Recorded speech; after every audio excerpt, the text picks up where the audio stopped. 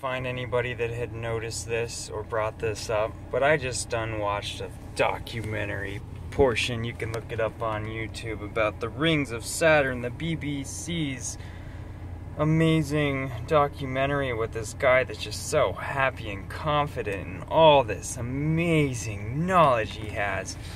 He goes to Iceland and he says, Iceland is the closest thing that we can get to Saturn's rings. It's 1 billion kilometers away, but it's just like it would be. That's why they're so bright, because it's millions of ice crystals. Some of them microscopic, and some of them are grand as this iceberg I sit upon at this very moment. That's not verbatim, but he is just out there.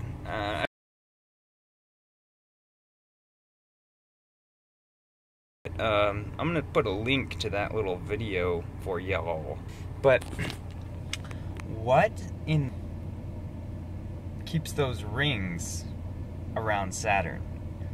He doesn't mention that, and no one tries to explain that. If there's gravity, if we're gonna assume there's gravity and that the Earth's a ball and that all these other planets are balls and they're pulling everything in it, what's causing this perfect ring pattern to form around Saturn?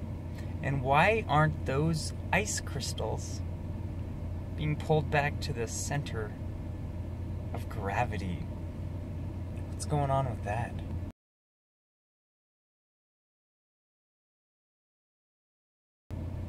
You ever think about that? It's perplexing to me. If these ice crystals of water fly off of the planet Saturn at some point, why aren't the water molecules of Earth flying off all the time into space?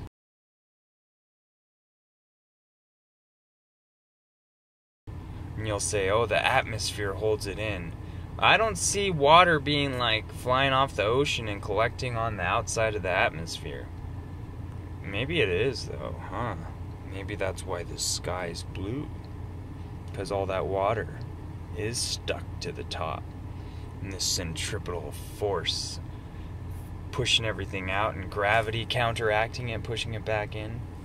Can you really buy that? But the arrogance of this guy on the BBC and all these guys, they just know this stuff. Like, oh my god, it's so amazing. We're so smart. We're so smart. Fantastic. Ice crystals. Let's all go to Iceland so we can see what Saturn's rings are like. Because that makes sense. And I heard they film Mars from Iceland and Arizona. And the moon from Arizona. We got the crater. We got everything. So, yeah, before you go believing in all that bollocks, take a look around you. There are alternative explanations that make a whole lot more sense. Peace, y'all.